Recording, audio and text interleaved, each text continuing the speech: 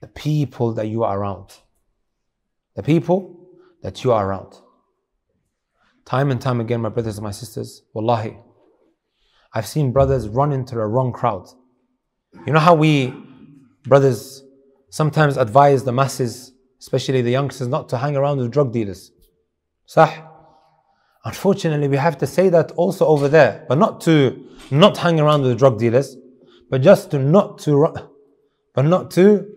run into the wrong crowd. So your environment is extremely important. Also, if those that you're hanging around with don't have high aspirations, this is also going to really, really affect you.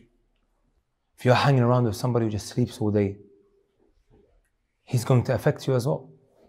Because when he is meant to be sleeping and he's not, you're going to be staying up with him as well.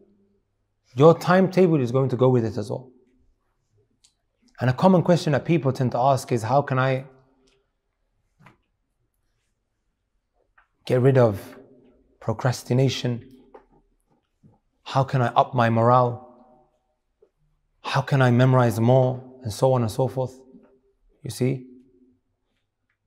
Walakin, you hanging around with these kind of individuals will only affect you.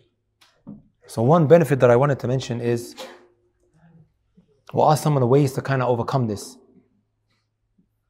The poet, he says, وَخَمْسَةٌ عِلَاجُ ضَعْفِ الْهِمَّةِ 5 things. It is the ilaj, the cure, the treatment for ضعف الهمة. When your himma, your aspirations go down. قِرَاءَةٌ فِي سِيَرِ الْأَئِمَّةِ. Number 1 is reading the lives of the great scholars of the past. Wallahi, that really, really helps. That's why when seeking knowledge, you should always have some raqa'iq, heart softeners by your side. Books of Ibn al-Qayyim, Sir A'lam al-Nubala, which I know is a big book. There is some mukhtasarat, summarizations for it.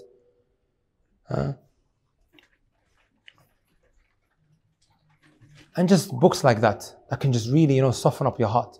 قراءة في سير الأئمة وذكر فضل العلم والتعلم وصحبة الطلاب أهل الهمم.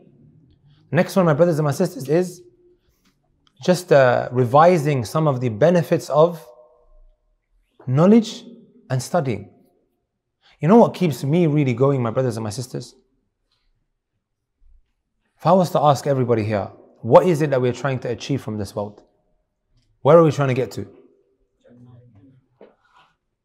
Everyone said Jannah, sah? Jannatul Firdaus. That's where we want to go, right? What did the Messenger sallallahu alayhi wa sallam say about seeking knowledge?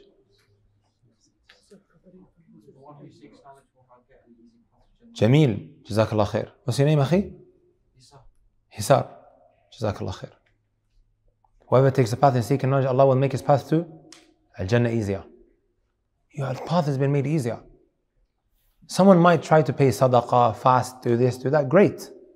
But your path here is being made easier. And if you die in that path, even if you're doing a little a day, the hadith doesn't mean that you have to pack your bags and go to the other side of the world.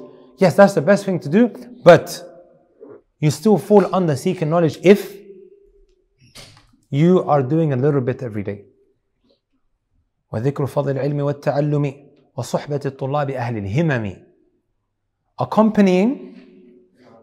Accompanying individuals have high aspirations. Wallahi, that will really up your morale and make you feel better, encourage you. I'm going to memorize this, I'm going to do this, I'm going to do that. Would you guys agree with that?